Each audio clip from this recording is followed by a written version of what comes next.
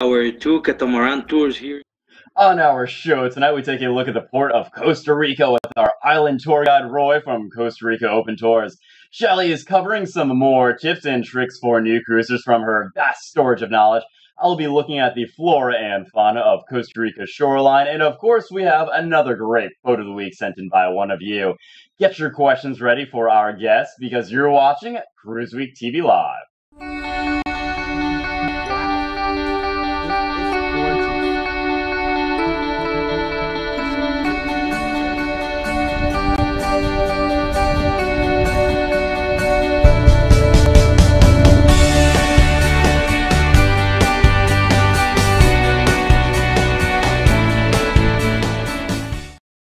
Our show this week is brought to you by the folks at Good Memories Travel and by VMix. Hello, everyone. I am Matt, and I am back after what seems to be an eternity, but it's only been 4 weeks. My thanks to Joe for covering me the other week while I was tracking through the North Pole looking for ingredients to make Shelly the perfect wine.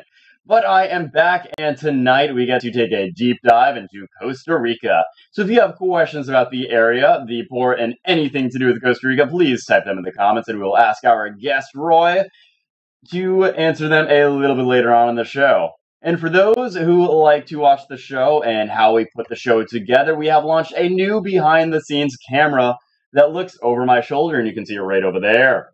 And also has the audio from Shelly and Bird on it, so you get to understand what I have to deal with while doing the show live. That link is in the description on Facebook and YouTube. That camera goes live around 7 p.m. every Saturday, so you can watch and understand just how crazy things get around here. But before we go any further, let's take a look at our photo of the week. Our photo of the week comes from the Carnival Vista Galveston group and features Lena Dumau having fun on the water in a paddle boat. I always love the water pictures like this where you can see just how clear the water is and just how much fun it could be to get out into the water. Thanks for sending this in, Lena. You can send one into photos@CruiseWeekTV or wait to see us post a request in your favorite Facebook news group. Did you know that travel agents can save you money and look out for you? Good Memories Travel is one sure service. When Debbie saw the hard work we were putting in to bring you all the cruise news and information to help others, she wanted to help and support us. And we would ask you to support her next time you book a cruise. Good Memories Travel is a full-service travel agency that offers you cash back and incentives that you won't get booking direct with the cruise lines. Why would you pay more for less? You can call or visit Good Memories Travel on the web, and it costs you nothing to compare a price and see the superior service and extras you get when you go through Debbie and her team for your next cruise vacation. They cover all the cruise lines, and if you are a new cruiser, they can suggest the best ship and cruise to suit your cruising style. Give Debbie a call or visit their website today and see how much easier and cheaper it can be. Debbie can be reached directly at 321-338-2953, and of course to their website at goodmemoriestravel.com. Costa Rica is a rugged, rainforested Central American country with coastlines on the Caribbean and Pacific. Though its capital, San Jose, is home to cultural institutions like Pre-Columbian Gold Museum, Costa Rica is known for its beaches, volcanoes, and biodiversity. Roughly a quarter of its area is made up of protected jungle, teeming with wildlife including spider monkeys and quetzal birds. So, of course, that makes it a perfect stop for the cruise lines. Currently, the ships that visit Costa Rica from the Carnival era: the Miracle, the Fantasy, the Valor, the Freedom, the Triumph, and the Glory. Royal Caribbean only has one ship, the Vision of the Seas, so only one royal ship is usually set to that area. To tell us more about the beautiful place and what you must see when you arrive is local tour guide Roy from Costa Rica Open Tours. Welcome to the show, Roy. Hello there. Thank you for being here. No problem. So tell us a little bit about yourself and your tour company. Well, we are a company of tourism, so we receive people from the whole world here in Costa Rica. Over here, like you says, we will find volcanoes, mountains, national parks, and a lot of kind of animals. Three kind of monkeys, like howler monkeys, white-faced monkeys, spider monkeys. We have at both sides of the country. oceans. We have the Caribbean Ocean and Pacific Ocean. So at both places, you will find a lot of fun here. Our culture is for peace.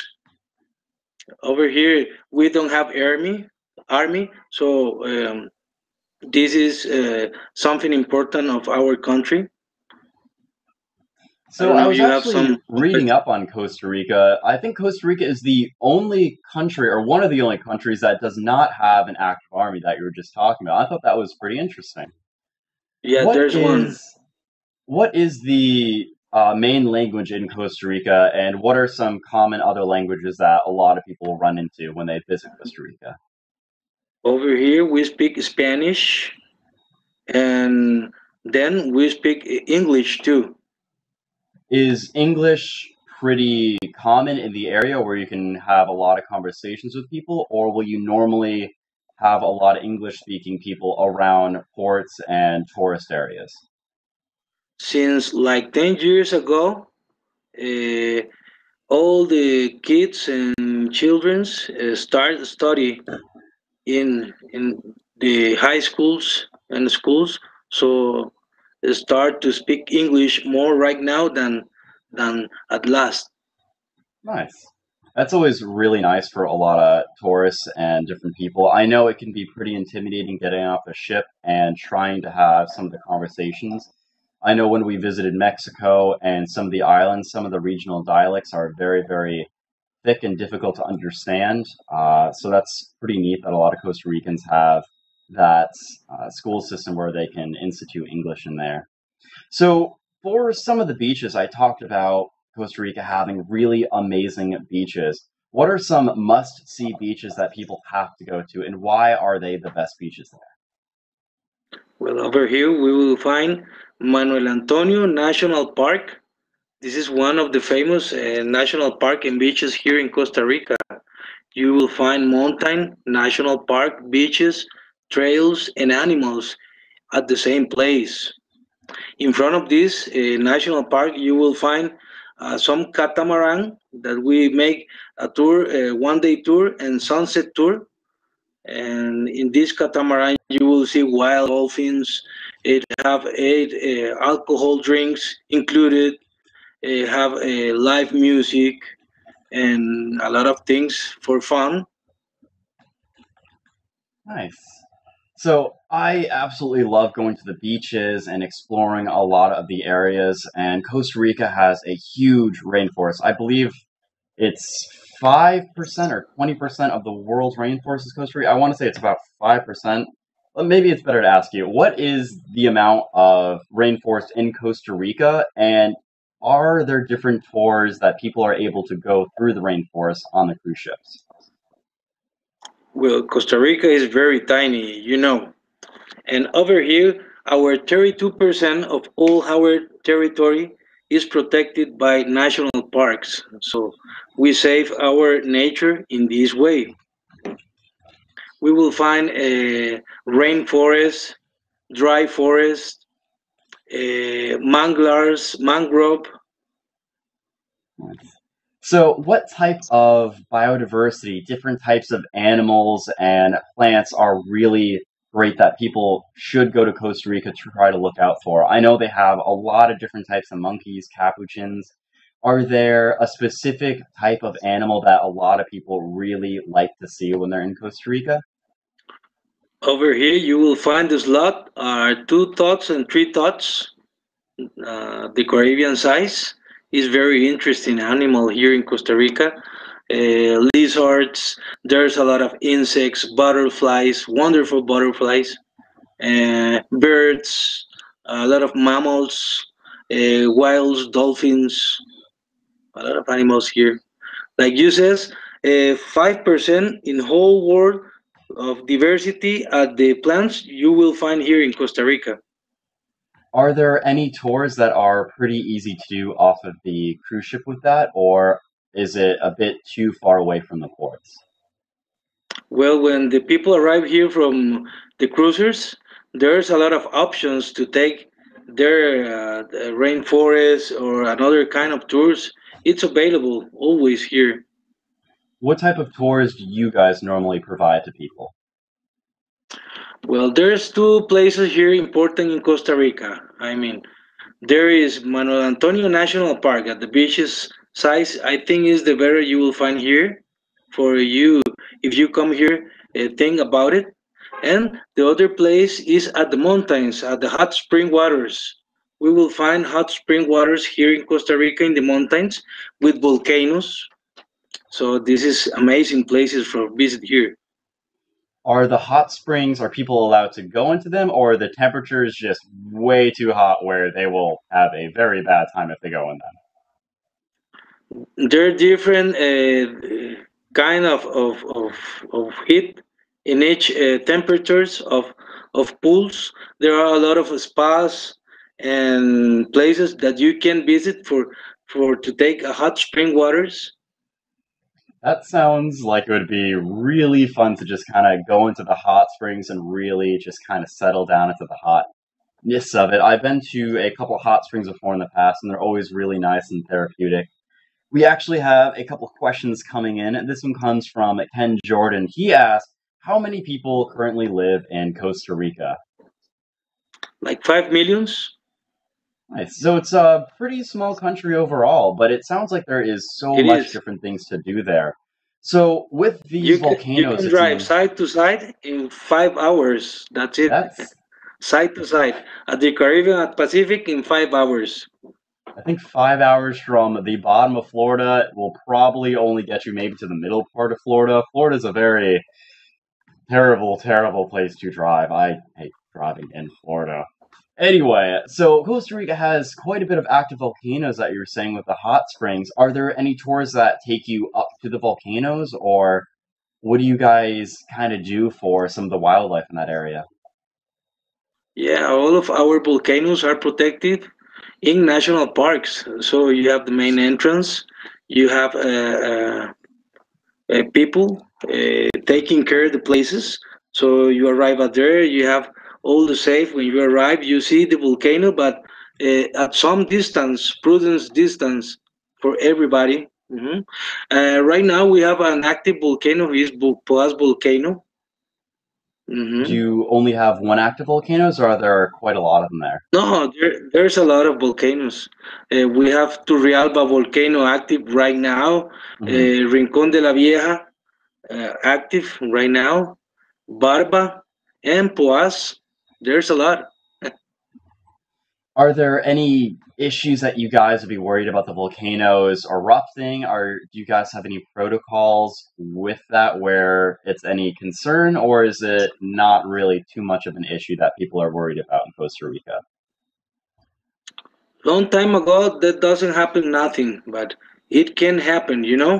The nature do whatever at the time that she want, but for make sure everybody is safe when something of activity happen in some volcano, the people who studies volcano says us stop going and don't let us go to visit the volcano more. So I absolutely love trying a lot of different types of foods, different types of drinks, different types of Mhm. alcohols. What are some of the main staple foods down there in Costa Rica that people just have to try when they're there? Well, there's a lot of people of kind of food here. Our typical food for for breakfast, its name is gallo pinto. It's like rice and beans with some species. This is for breakfast. It sounds different, but it's the way that we start our day here, and we include eggs, some toasts, cheese, bacon, orange juice, and of course our coffee. Our coffee is Hmm. wonderful here in Costa Rica. I don't know if you hear about it. We have I've an heard excellent it's coffee here. pretty strong, right? I've heard some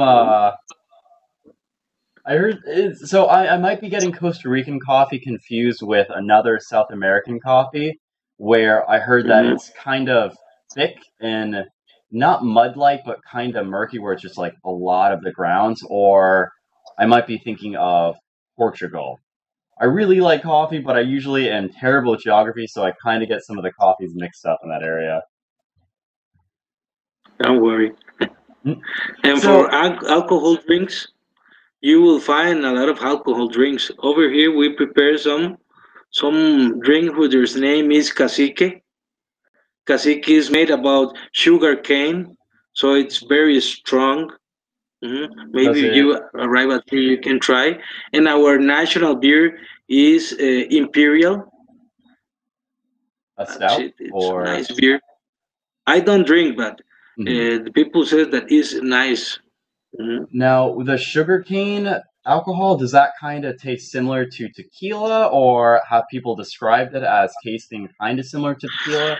Have you tried before aguardiente from Mexico? I Aguardiente, I am not 100% kind of certain. is, but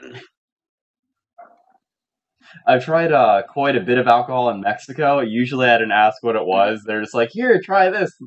Okay, nice. So, you don't remember nothing else. what do you guys normally have for dinner? Like, what's the main type of meat that you guys have down in Costa Rica?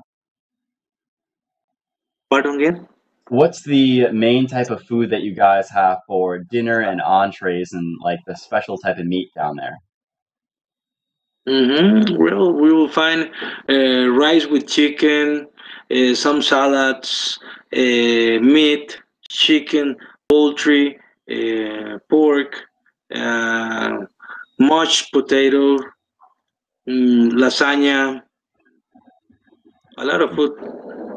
I would have guessed lasagna. I absolutely love lasagna. So that's interesting. Is Costa Rican food and culture very similar to Mexico? Because I know a lot of different cruisers are very familiar with Mexico. It's usually one of the main stops that people go visit. What are some of the similarities that you guys have with Mexico, and what are some of the differences that make you guys a bit more unique from them? Well, I think in Mexico there's a spicy, very spicy food. At here we don't use a spicy food, and in Mexico I think well there's something different over here and there. Can you tell us about some of the museums that are available in Costa Rica? I believe there was a gold museum around there. Here there is Gold Museum, Ajayde Museum too, and there's a National Museum. There's a lot of museum. If you are in downtown here in Costa Rica, our capital, our state capital, their name is San Jose. Over there, you will find all the museums. With visiting different Costa Rican areas for different cruise lines, this kind of goes into what Charisse Colley was asking. What is the ideal months to visit Costa Rica? When we were talking in the pre-show, you mentioned different rainy seasons. So, what are some of the better Mm. times to visit Costa Rica? I think December until April is for summer, so I think it's better in this time.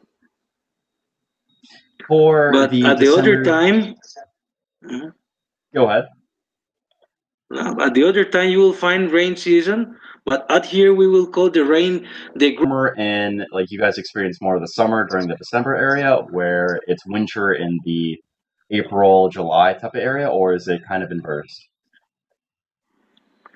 okay. First the summer, the summer. For winter you will get here October, November, and part of December. That's it. Less cold, but not too much over here. And you will find at the beaches of the country, in the whole country, you will find a warm, very warm weather. hmm And in the mountains, you will find a fresh weather. It's a nice What weather. type of temperatures does it usually drop down to as a colder temperature down there? In Florida, a cold Colder point here? could be like 35 degrees Fahrenheit, which is almost snowing. No, at here is not snow. Never. So, what should people kind of expect during the winter months down there? Does it get pretty cold where you want to wear like a Just long sleeve rain. shirt or just Some days a lot of rain, a lot of rain. You will find a lot of rain some days, like one or two or maybe a week raining a lot. Hmm. So would it be best to bring an umbrella when you visit Costa Rica then? Uh-huh. If you come in rain season, umbrella for sure. Are there any good souvenirs to get while you're in Costa Rica? When I visited some of the other ports, let's say Belize, they're known for their hot sauce. Mahogany Bay is known for their mahogany statues. What's a good souvenir that people should look out for when they're in Costa Rica? A souvenir. A what? Could you again, please, the Yep, question? no problem. What is a good souvenir for someone to get while they're in Costa Rica? For example, like hot sauce, or if you guys are known for clothing, what's something that someone should Mm, go down to Costa Rica to try to buy? sure. The hammocks. You will Hammocks, find okay. here the yeah wonderful hammocks for your Are they backyard. usually are they normally handmade by a lot of the people in Costa Rica? Yeah, made by handmade. Yeah, How much would that normally cost if you want to buy a hammock in Costa Rica? like $30 maybe. Is that US or U.S. Yes. okay, that's not too bad for a price. So, with getting Mhm. off of the ship, sometimes it's a bit tricky to get to the city areas just by walking. How much of a taxi drive will it be to get from the ships to the city? About how much will it cost, and about what time frame do you think it'll take to get there? Well, I think it depends at the place that you are going for true, but Hmm. maybe it's better if you when arrive at the place talk to somebody for see what do you can do over there. You will find some tour operators that they will show you what to do or Hmm. offer you some things or tours for to take. So I think is the correct way to do the things for make safe for everybody. For some of the eco spots of Costa Rica, are there any areas that people should try to avoid because it's just really protected and you're not allowed to go there because it's very sensitive with the type of plants and animals that might be living there? All of national parks is very protected. You cannot cut or extract plants or animals over there. You can go by jail if you do this. Do you guys have any types of zoos where people can go to the areas and see the animals a lot easier, or are zoos not very common? Yes, we have zoos. We have like three zoos, and there's a place who have waterfalls, and we will find the pumas, monkeys, butterflies, hummingbirds. I really like going to different types of zoos and really seeing a lot of the types of animals that live in them. Some of the tours down there, I've heard about bird tours where they play different sounds to attract specific types of birds. Do you guys have any different types of bird tours or monkey tours, or do you just kind of go around and see what you try to find? We have tours about bird watching. A lot of tours of bird watching at mountain and at the beaches, at the coast, and you will find a lot of animals too. Okay, Roy, where can we find out a little bit more information about your tour company? Well, we have a website. I don't know if you can show. Yeah, this is Costa Rica Open Tour.com. If you're going to visit our country, it's going to be a pleasure to show you our country. That because Costa Rica is for everybody. Well, thank you, Roy, so much for coming on the show. We really appreciate you being here and talking about Costa Rica. Thank you for inviting me.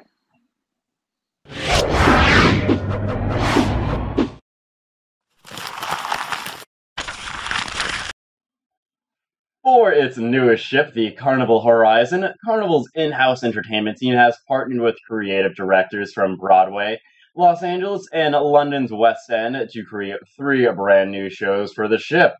Soulbound, Celestial Strings, and Vintage Pop will debut on Carnival Horizon when it enters service in April of 2018.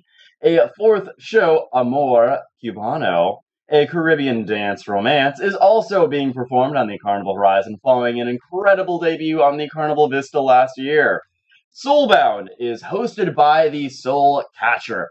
This fun, high-energy show offers a gothic-inspired journey through New Orleans, with stops at recognizable Crescent City landmarks like a haunted paddle wheel ship, an apothecary shop, and a cemetery hidden by levitating chairs and other spooky, stunning illusions.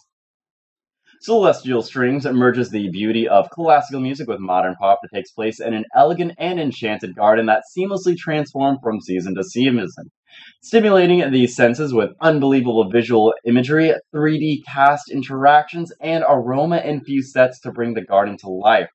Vintage Bop takes viewers back to the Great Gatsby and Cotton Club era with contemporary songs, featuring a toe-tapping six-piece live band performing in a modern-day speakeasy, highlighted by a burlesque number. Vintage Pop ends with a rollicking after-party in the atrium where guests can dance and interact with the flappers and the zoot suit outfitted cast members. Amor Cubano is a Caribbean dance romance. This show blends classic Latin songs with today's hits and features authentic reproduction of Horizon's Havana Bar. The show is highlighted by a seven-piece Cuban-inspired band that performs songs by Gloria Estefan, Celia Cruz, and others amid a tropical, multi-hued backdrop of Cuba and Miami. So 4 new shows on the horizon for you guys all to enjoy. I am really excited and can't wait to actually see these happen. The Carnival Fascination resumed its year-round schedule of 7-day Southern Caribbean departures from San Juan this past Sunday, following an extensive multi-million-dollar dry dock that added a variety of popular food and beverage concepts. Catching up to the rest of the fleet with Guy's Burgers, Red Frog Rum Bar, Blue Iguana Cantina, where they have those amazing little fish tacos that I absolutely love. The Tequila Bar, Sushi Express, and the bar I wanted to turn into my personal cabin and my next cruise, the Alchemy Bar. Gotta love those cucumber sunrises. Oh, and for the 3 people that actually use it, they have also upgraded the gym. I think that is cruise speak for dusting off the workout gear and rearranging it a little bit. I mean, post a 1 in the comments if you guys actually use the gym on a cruise ship. I know I would absolutely, like to use the gym, but I just don't. Running around with Bird and the camera gear is more than enough workout for me, and I work out my liver plenty as well. It feels like I have been torn away from Shally for so long, but we are finally reunited. I am sorry I couldn't find you the ingredients to make you that perfect one. I guess you'll just have to keep buying it from a 7-Eleven. But anyway, I know you want us to tell us about all the different types of cruises you can take from your long history of cruising, starting with the Titanic's first voyage. Shally? First of all, 7-Eleven, I don't shop at 7-Eleven. I buy my wine in a box at Costco. Thank you very much. Don't do 7-Eleven. Are you drinking?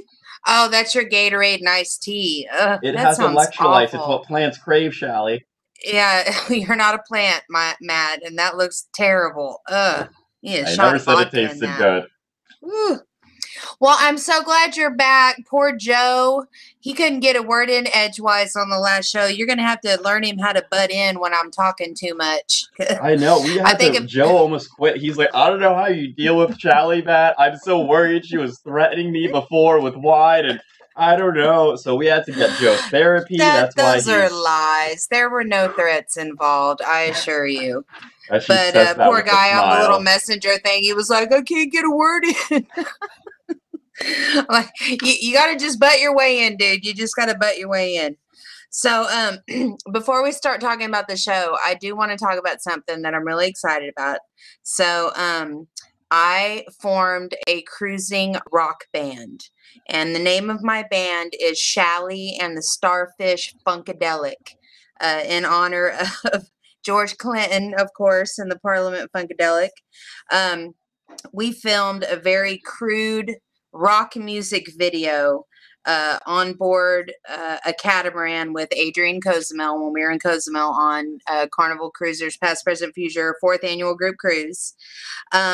Bird was able to miraculously transform this video into a much better, slightly less ridiculous performance. It was one of the funnest days of my life, and I got to do it with some really amazing people.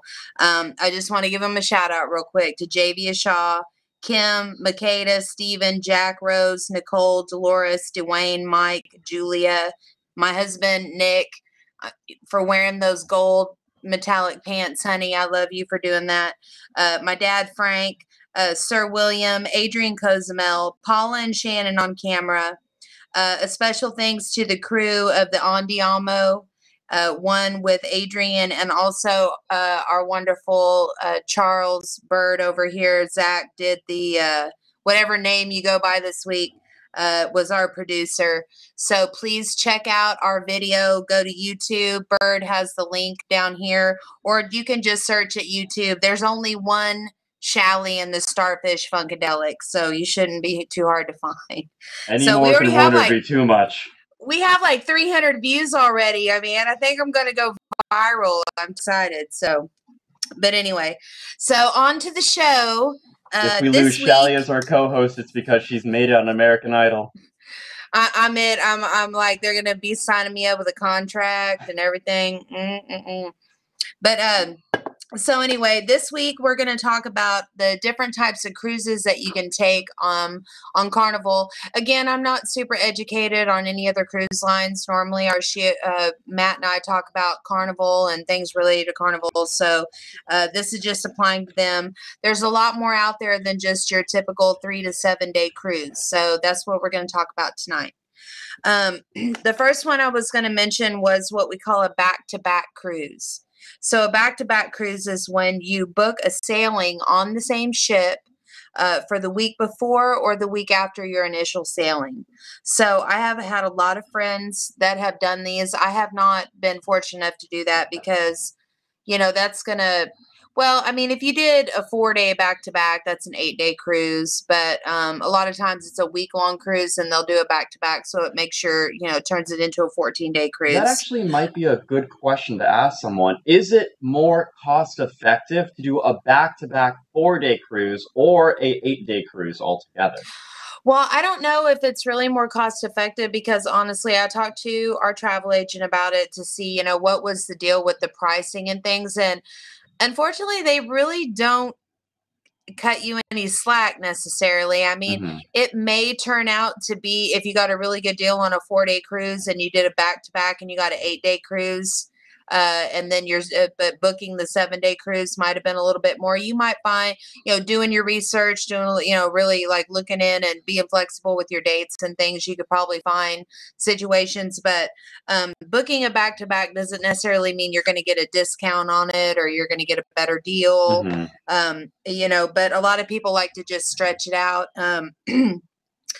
You don't have the one thing about a back-to-back. So if you book your back-to-back at the same time, some people book a cruise and then decide later well, let's do the week after or let's do the week before. But if you knew beforehand and you booked a back-to-back at the same time, chances are you'll be in the same cabin for both legs of your cruise. Now, if you book the second leg of your cruise and you didn't book it right away, you may have to change cabins. But the only thing you really have to do is you do have to walk off the ship and go through customs again. But you don't have to bring your belongings with you, just your identification. And then if you do have to change cabins, and your cabin steward and the crew and everything, they'll help you move all of your stuff to your new cabin. And you can bring on an additional bottle of wine because it is the start of a new ship, and you're allowed to bring on another bottle of wine. So, I mean, that's like you're starting a new cruise. Right. You're booking the next cruise. So, yeah, definitely. There you go. It's all worth it over that bottle of wine. Too bad you can't bring the box, you know? Man, that would be so much better. When you start to like really compress that liquid into one bottle, just let me know. So that brings us to the next one, which is instead of a back-to-back, they call it a side-to-side cruise. So basically, you are doing a back-to-back cruise, but this time you've gotten off one ship and gotten onto another on the same day that you got back from the cruise before. On a cruise like that, of course, you're still going to go through all the same custom procedures, embark and debark and everything, because you're actually going to get off of one ship and turn around and walk onto another ship. I've not done this either, but I think that I would book, I would try to make sure that, so like down here in Galveston, say one of our ships, it does several weeks in a row. It'll do the same itinerary. It'll go to Honduras, Belize, and Cozumel. Every week it does the same thing, but somewhere in there it'll change, and then it'll do Jamaica, Cozumel, and Grand Cayman. So I would definitely try to make if I was going to do a side-to-side or a back-to-back, that the second leg of my cruise would not be the same 3 ports that I just went and saw. So you'd want to make sure that you timed it the right way to where it was the last week of one itinerary and it was the beginning week of the next itinerary, so that you could go to 6 different ports. For people watching, let me know, because there might be some people who really like specific ports of call. Would you prefer to do 2 of the same cruises, which is visiting the same exact ports that you visited on the previous one, and then literally the next cruise, so, the 4-day cruise, you go to Cozumel, the next one, and then go to the same ports, or would you rather go to different ports? To me, I feel like a lot of the ports get very similar to each other, especially a lot of the Caribbean island ones. However, if I had the chance to go back to Belize in a future cruise, I might be willing to do the same ports of call. Like when I was on the Carnival Magic, I really liked going to Costa de Maya and Cozumel and Belize, and Mahogany Bay was just meh, but I really enjoyed those ports of call. So I think I would be tempted to do the same ports of call again to try to explore new areas. Well, you could look at it again, like if you did the same ports of call, then you could do 2 different excursions in each one. You could do 2 different things that you might want to do, because of course you only have time for one excursion while you're there under normal circumstances. But if you're going right back, you could pick another one. Or you could look at it like this. The first half of your cruise could be doing the excursions and getting off the ship, and then the second half of your cruise, you don't even have to get off the ship if you don't want to. I mean, you have the whole ship to yourself. You've already been to the port. You could just make it the total relaxation leg of your cruise. Or if you want to just exhaust yourself and do everything you possibly can, then do your back-to-back with 2 different itineraries, so that for 6 days out of your 14-day cruise, you're getting off the ship and you're seeing a brand new place. Exactly. It just depends probably on your energy level, probably. I mean, with the same ports, one of the other benefits of it is if you forget it in the port, there may be a chance that you can go back to the same port and find one of your items that you lost. I know. Or if you just forgot to buy something. Or if you just there's been times when I meant to get a specific souvenir and I don't know what I was thinking, or maybe I had a few. I mean, I know it's impossible that I might have had too much to drink, but maybe I just forgot something, and then I can go back and get it. So, so the next thing we'll talk about is what we call a transatlantic or a TA cruise. So most of your big cruise ships are going to be built in Barcelona or in Italy. So once a ship's building is complete, the ship will set sail on its maiden voyage. This cruise requires one-way airfare to Europe. Now, you're not going to get round-trip airfare, of course, because you're going to fly one way to Europe, but you're going to end up in the United States. So then you would fly from wherever you ended up in the United States. So anyway, most of these cruises are a minimum 14 days. They're usually more like 19 to 21, something like that. You'll fly into Barcelona most of the time. You'll start out with a Mediterranean cruise. After your Mediterranean cruise, then you'll cross the Atlantic, which takes a few days. And then once you cross the Atlantic, then you'll head to your Caribbean part of your cruise. And then after that, then after your Caribbean cruise, then they're going to take your ship and they're going to park her in her new home. Most of the time a brand new ship is going to end up in Miami. Not all the time, but most of the time the brand new one will end up in Miami first. So the example would be you're going to fly to Barcelona and then you're going to fly home from Miami. Or if you live in Miami, great, then you're already there. Or you could do a back-to-back transatlantic for like a month. Right. If you've got that money, but they wouldn't do that because they wouldn't do that because then they would have to be taking the ship back to Europe. Right? I mean, they got to keep it here. Although you could do the next itinerary out of Miami. Is that what you're saying? Like you could do, oh my God, that would be a really long cruise. Dwayne and Eric did South Pacific. You fly into Hawaii, and then from Hawaii, you do a Hawaiian cruise. Then you do Tahiti, Bora Bora, and Fiji. And then from there, you end up in Sydney, Australia. And then you fly home from Sydney. And then the next group of people, they would have flown into Sydney, done in reverse, and then they end up in Hawaii. And I think that was a 21-day cruise that they went on. Can you imagine how much Cheers would cost for 21 days? I've seen like the year-round cruises. The Cheers on that is like $55,000. But I'm thinking to myself, I know, carry the one, do the math. When would my liver go bad? But even just 21 days, I would be wondering if after that long, if I'd even want to have a drink. I'd be like, just bring me water. Just bring me water. And an ice cold Coca-Cola with some crispy ice in it. That would be good. But anyway, okay, so any questions? Are we moving along? We have kind of a comment from Cherise. Let me post that up there. She says, at different ports, there's a whole world out there to explore and experience, and we would definitely go back if we really like that one. Completely agree. And that's the thing about a port. I mean, there's so much to do in one port, and if it's the only cruise you've ever been on, you get to pick one thing. But doing it back to back, you get to do two things if you went back. But I still, and this is only coming from my opinion because I've been on so many cruises. If I did it back to back, I would want it to be 6 different ports because the chances are I've already been to the 3 ports we're going to in the first place, and I don't want to do them 6 more times. So I would probably choose whenever the ship did an itinerary change. The next one we're looking at here is what we call a repositioning cruise. Just to say about the transatlantic cruises, the transatlantic, the repositioning, the journeys cruises, the best way to find out how to book one of those cruises is to go to Carnival. First of all, if you have a travel agent, ask your travel agent. Or if you go to carnival.com and search in the FAQ area, all you need to look for really, you put in journey cruise, or you put in transatlantic, and it will bring up some search criteria for you to find cruises that do those type of itineraries.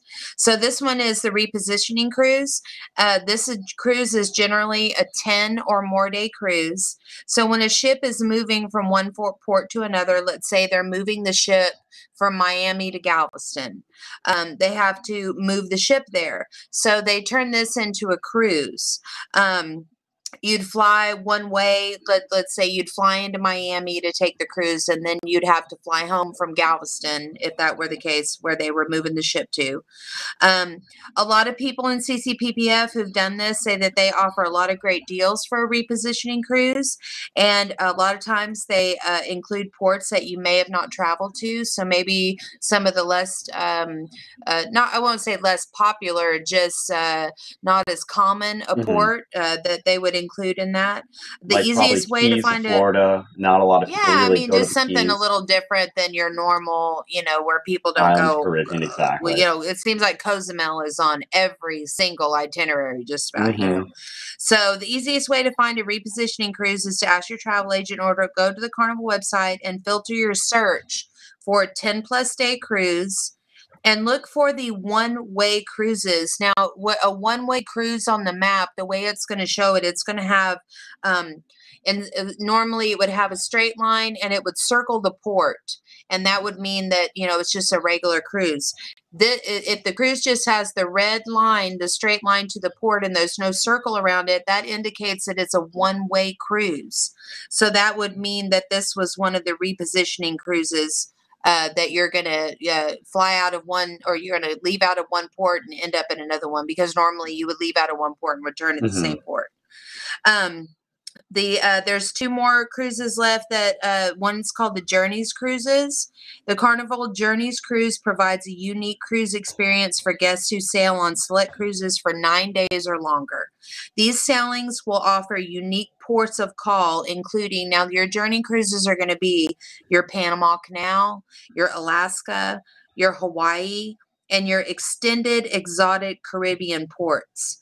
The easiest way to find, and also on the Journey cruises, they said they do a lot of throwback stuff. They do a lot of like old school cruise stuff, like the old timey midnight buffet that they used to do that they don't do anymore, and stuff like that. That they do a lot of extra stuff on these cruises that they don't offer on the others. We've actually had several different guests come on recently. Gosh, I can't remember his name, but when I was interviewing the person from Alaska, he was telling us about the Journeys cruise up there, and I think we've had a couple of them on the show. So if you guys are interested in that, go back in the show. Not only are the ports unique, but also the onboard activities on the ship are some things that that they used to do a long time ago and they don't do so much anymore, and they have more activities than normal. I was reading through the Carnival website, getting some information, all kinds of fun activities. I'm sure they're all listed in your fun times.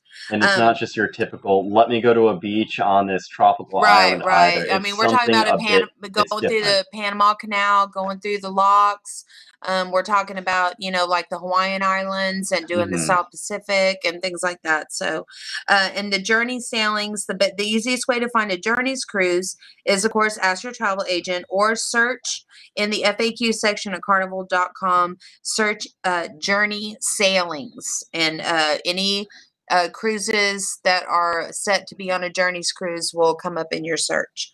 And then the last thing we have is that Carnival does offer charters. You pretty much got to be a pretty big company in order to charter an entire cruise ship for just your company, but it does happen a lot. Many companies and organizations will charter an entire ship. This can range anywhere from a big company holding a conference to an organization funding cancer research to the Naked and Over 50 group having an all-nude cruise. I mean, there's all kinds of weird charters. There's charters that have concerts where, they have the whole cruise is centered around, my friend Stephanie would love this. They have the New Kids on the Block cruise every year or something. But anyway, see, Shelly, I was Stephanie, always you're in your wondering 40s. why It's time Bird to give up the New Kids on the Block. inviting me to some of these cruises that he went on. So I'm starting to notice maybe was he on the over 50 all nude cruise? I bet he was. I mean, I don't know. He has the camera over his shoulders, so you can't really tell. Yeah, you never know what he's doing over there.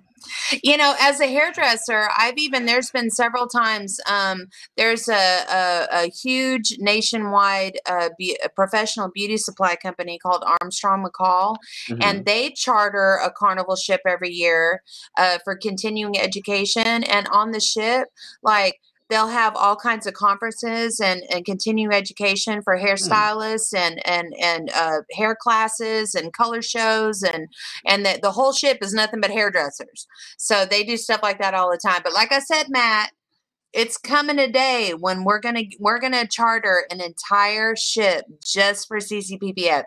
I can feel it. It's gonna happen. We're gonna have our own ship, and we're gonna. Is it gonna be a nude cruise, or is it gonna be like you must be this intoxicated to leave your cabin? There won't be everybody. It will be clothing optional. Let's just make it good for everybody, and then it can be optional whether or not you decided to go that route. But anyway, so that's my info for tonight. So check out. There's again, there's always a lot more to cruising than you might realize. There's a lot more options out there for you than you might realize. So do a little research, go to CCPPF, ask all your questions. We have 160,000 plus members in there ready with an answer. to help you with all of your cruising needs. And don't forget to go to YouTube and look up Shally and the Starfish Funkadelic and check out our live rock music video because we're rocking it. There's the link. Where's everybody? Oh, oh, did y'all leave me? So, moving along. So our cruise show and all of the wonderful abilities we have to bring in guests remotely wouldn't be possible at the level we do without vMix. vMix is our live production software that powers our live show and many other high-end productions, from church services to football games. More and more live productions run on vMix. What our producer Bird really liked when he was trying to improve our show was that they give you a full 60-day trial of everything. That way you can test it risk-free before you buy for 2 full months. Then they have systems starting from just $350 up to $1,500, depending on your production requirements. If you're going to do any sort of serious live streaming, you need vMix. Try it at vmix.com today. Costa Rica is home to a rich variety of plants and animals. While the country has only about 0.03% of the world's landmass, it contains 5% of the world's biodiversity. Around 25% of the country's land area is in protected national parks and protected areas. The largest percentages of protected areas in the world. Developing world average is 13%, while developed world average can also be about 8%. Costa Rica has successfully managed to diminish deforestation from some of the worst rates in the world from 1973 to 1989 to almost zero by 2005. One national park, Corcovado National Park, is internationally renowned among ecologists for its biodiversity, which include big cats and tapirs, and is where visitors can expect to see an abundance of wildlife. Corcovado is one park in Costa Rica where all 4 Costa Rican monkey species can be found. These include the white-headed capuchin, the mantled howler, the endangered Joffrey spider monkey, and the Central American squirrel monkey, found only in the Pacific coast of Costa Rica and a small part of Panama, and considered endangered until 2008 when its status was upgraded to vulnerable. Deforestation, illegal pet trading, and hunting are the main reasons for its threatened status. Tortuga National Park, the name of Tortuga can be translated, if I pronounce it correctly, which I probably did not, so I apologize, as full of turtles. It is home to the spider howler and white-throated capuchin monkeys, the 3-toed sloth, the 2-toed sloth, 320 species of birds, and a variety of reptiles. The park is recognized for the annual nesting of the endangered green turtle and the most important nesting site for the species. Giant leatherback, hawksbill, and loggerhead turtles also nest there. The Monteverde Cloud Forest Preserve is home to about 2,000 plant species, including numerous orchids. Over 400 types of birds and more than 100 species of mammals can be found there. Over 840 species of birds have been identified in Costa Rica, as the case of much of Central America. The avian species of Costa Rica are a mix of North and South American species. The country's abundant fruit trees, many of which bear fruit year-round, are hugely important to the birds, some of whom survive on diets that consist only of 1 or 2 types of fruit. Some of the country's most notable avian species include the resplendent Quetzal. Some of these names, by the way, guys, I'm really trying here, so bear with me. The scarlet macaw, 3-wattled bellbird, a bare-necked umbrella bird, and the keel-billed toucan. The Instituto Nacional de Biodiversidad is allowed to collect royalties on any biological discoveries of medical importance. Costa Rica is a center of biological diversity for reptiles and amphibians, including the world's fastest-running lizard, the spiny-tailed iguana.